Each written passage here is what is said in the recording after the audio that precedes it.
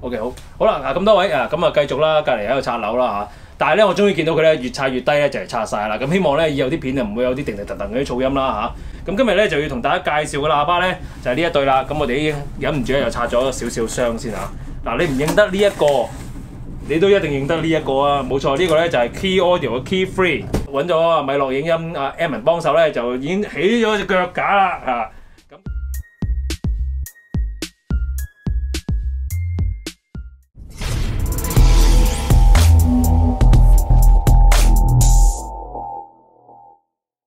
Hello， 各位大家好，我係國人，歡迎嚟到 feverSound.com。咁未去片之前，先同大家重複重要信息啦，就係嚟緊2019年6月7、8、9號端午節假期，喺尖東富豪酒店同帝苑酒店有小弟 feverSound.com 主辦嘅第4屆香港影音博覽暨流動音響展啊！到時或者貼地音響、精品音響特價軟件、4K 家庭影院等等。今屆嘅主題咧就係呢個家居音響，無論你係大家居、細家居，都係一個家居音響啱你睇啱你買。到時見。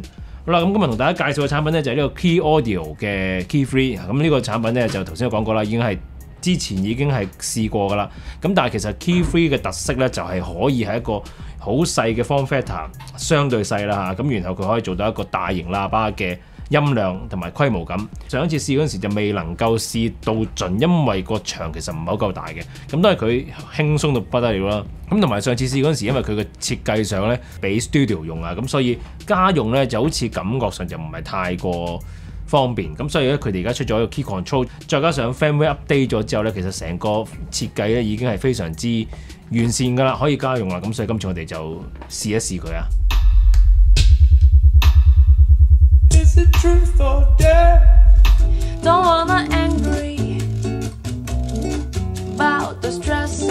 呢一個喇叭咧，你望落去就好似冇乜特別啦。佢有前面有2個單元啦，咁跟住咧就側邊咧左右各1個單元，後面有2個單元，全部咧個中低音單元、低音單元都係6寸半嘅。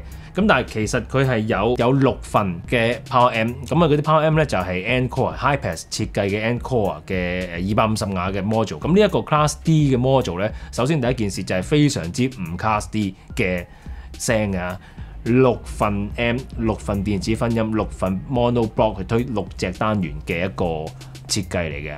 咁要留意，因為佢係 DSP 控制啦，咁所以向後嘅2隻低音同打側嗰2隻低音咧，上位已經經過運算，其實個發聲方向、發出嚟嘅聲音方向咧都係向前嘅。你係喺後場，只要擺一個合理少少空間，例如話可能擺喺2尺位咁，已經係可以俾佢好好發揮。側邊嗰2隻單元亦都係一樣啊，唔代表佢側邊一定要好大空間，佢側邊亦都係只係大概1尺零位已經係 OK 㗎啦。所有單元擺滿晒，但係全部嘅單元發聲都係向前，向前就易搞好多啦。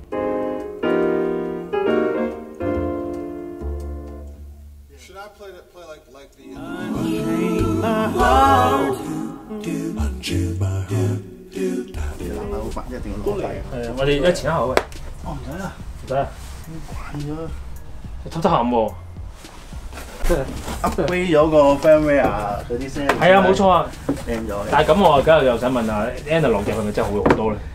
因為咧佢增益大咗啊，咁所以 Analog 你聽落嘅感覺咧，喂手等嗱，你可唔可以將呢個 key 咧擺喺度，囉柚向出先？我可以講少少個囉柚，就唔使再搞佢啊嘛。好難睇喎呢個位都係。點樣可以令到佢得唔得？我幫佢斜住咁樣嚟咯。好啦，要影近少少啦。大家見到啦，所以啲線咧就要 low profile 先，特別係電源線啦。嗰啲圓形嗰啲插頭係唔得㗎，一定要 IEC 嗰啲一定要用翻啲方形嗰啲。咁跟住咧呢度咧，你會見到啲咩校咧？好簡單嘅啫。嗱，呢有2個 knob， 咁呢2個 knob 咧就其中一個咧就係校 EQ 啦，你有圖喺度顯示啦。咁呢度亦都係有校呢個 bass boundary 啦。而家呢度咧就全部係校翻做 flex 先啊。咁跟住咧，你會見到呢度咧有 key link， 咁 key link 有個 in， 一個就 throughout， 咁用嚟就控制2隻左右喇叭用嘅。咁啊 Kii Control 都係用佢噶啦。咁咧你見到得一個 XLR 嘅插頭，其實佢係一個 digital analog 都得嘅一個插頭嚟㗎。個囉柚就係咁簡單嘅啫，完。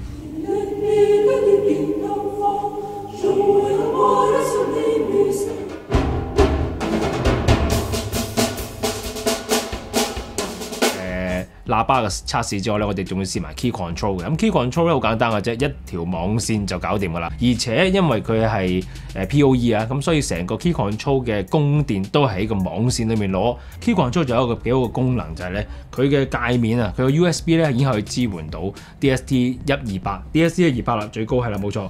咁咁所以咧就如果你係即係例如覺得佢解碼啊，淨係食 PCM， 因為 professional 嘅世界淨係食 PCM 嘅啫，咁佢都食埋 DSD 嘅話咧，咁啊變咗你有啲一紮 SACD file 或者 DSD file 咧，咁佢都可以唔需要經過 converter 或者唔使用 WAN 搞過，都可以 natively 接收咗呢個信號去做處理嘅。佢成個控制咧都豐富咗。咁呢一度咧，我哋又可以即係可以去片睇睇究竟 Kii Control 有啲咩 item 可以搞，可以控制。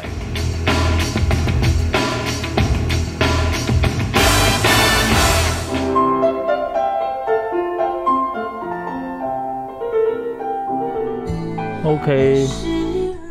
個 Kii Control 有啲咩去玩啊？咁基本上咧 input 就好簡單嘅啫，全部都係觸屏嘅，係咪嗱？篤一篤佢咧，咁啊轉 source 噶啦，咁 enter 咁入咗嚟噶啦，就會見到係 master channel 啦。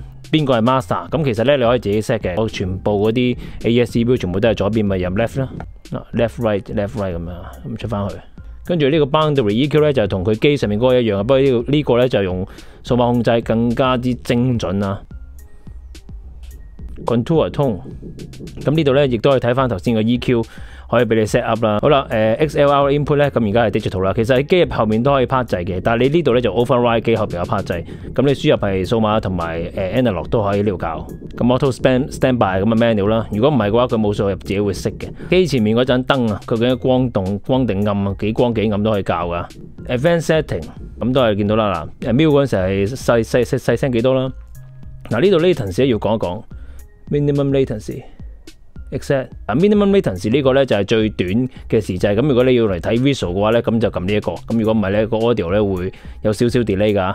咁但係如果你要追求最高音質咧，其實咧係應該可以用 exact 嘅。其實爭好少嘅，不過你睇畫面唔可以 delay 嘅。好啦 ，delay 幾多啦 ？Fine adjustment 都有。好啦，呢個上位啦，咁啊正上反上啦。呢一個咧，你可以睇到佢如果你爆咗嘅話咧，佢會有燈着俾你嘅。咁啊 remote， 咁其實咧除咗跟嚟嘅 Apple TV remote 之外，你都可以 learn 嘅。咁有其他 remote 嘅話，你可以 learn 咗佢，就唔需要用 Apple TV remote 嘅。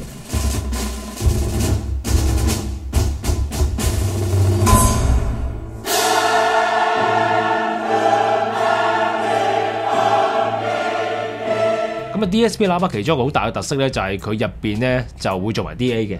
咁變相如果你用嘅話咧，變相啊，大部分 user 都唔需要另外再買一個 DAC， 因為你俾 analog 信號佢咧，佢最尾都係要轉翻做 digital。好啦，咁啊講下個聲啦。上一次試咧，咁啊發覺咧佢嘅效果真係相當之優秀啊。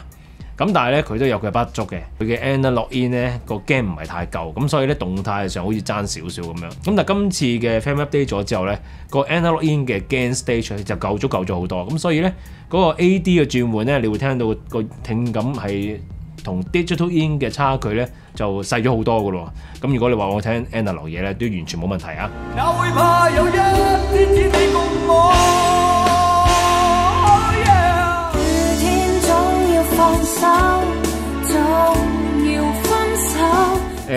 Kii 咧，其實如果大家喺啲展覽裏面聽過咧，都會知道佢嘅聲音係好大聲，完全唔失真嘅。嗱呢度亦都係一樣啊，面不改容，無動聲色，你聽唔到聲音有半滴失真或者有壓迫感，佢係只有你個場承受唔到，又或者係只有開到你承受唔到嘅啫，佢係完全承受得到嘅。咁因為佢係可以預設到一個咁大嘅音壓啦，所以咧，當你去聽翻一個正常音壓嘅時候咧，其實佢係表現得好好，有印有餘嘅。即係你買一架車，佢架車係可以終極開到300 kilo， 你開百零 kilo 咧，其實係好輕鬆，控制得好好嘅。但係調翻轉嚟，你買架車終極係84 kilo， 你係開81 kilo 咧，就計到爭啲爆咁滯。咁所以咧，同一樣嘅音壓咧，喺一個有空間有 headroom 嘅喇叭上面咧，你係聽到佢係一個好鬆容不迫嘅表現。留下了趣味。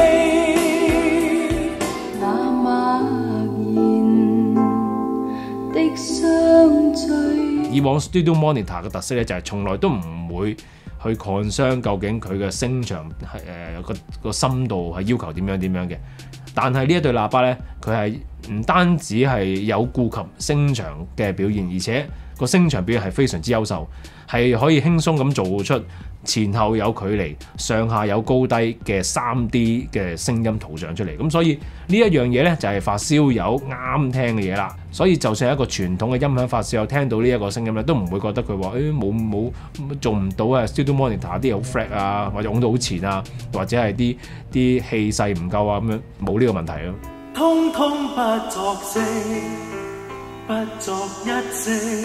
要不是適當的時候，你讓我心動。Tonal balance 再一次地咧係屬於中性，你聽得到嘅聲音令你投入咧係受惠於佢嘅聲音非常之多細節、密度、定位準確、3D 靚嗰一種逼真嘅感覺帶你入去音樂度，就唔係音色帶你音樂度啦。咁而且因為佢由 digital 開始係食起㗎啦，咁所以你可以用線材或者其他附件去調校聲音嘅空間咧，亦都唔大嘅。喺唔好角度去睇咧，就係你冇得校聲，冇得玩呢啲嘢。